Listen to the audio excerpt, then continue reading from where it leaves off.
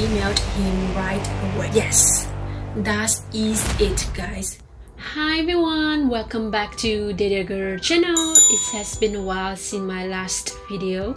I do apologize for that, but I hope you are all doing well around the world and stay healthy.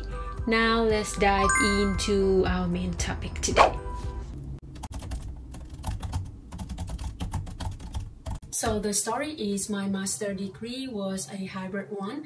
We only needed to meet up with our professor once a week, but because of COVID, we could only hold it once a month. And during one of the meetings, I heard that my professor wanted to start some projects. And when I got home, I emailed him right away. And I asked him if I could join any of his projects. And then the answer is yes.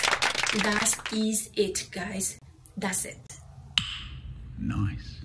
Do you think I got lucky? Yes, I think so too. However, there's something that I've learned from my own story. First, join as many meetings or conferences as much as I can, because the more I join, the more I learn. The more I enter, the more networking I make. They said if opportunities doesn't knock, build a door. In my case, I would not know about my professor's projects if I didn't attend the meeting, right? Second, don't hesitate to email or ask for projects from your professors. Tell them that you are looking for projects to involve in and get your hand dirty. I am so glad that I decided to send my professor email at that time.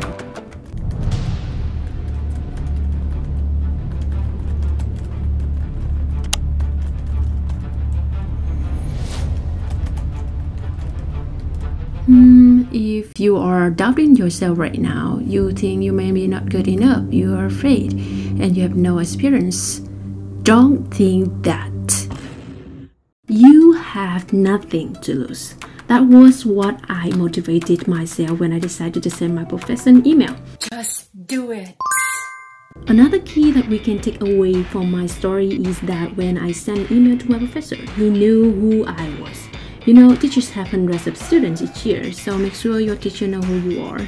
In my case, I didn't skip any periods during his classes. I was not an outstanding student, but I was active during his courses, even though it was Zoom classes. Alright, that is all about how I landed my first part-time job during school. Goodbye and see you in the next one.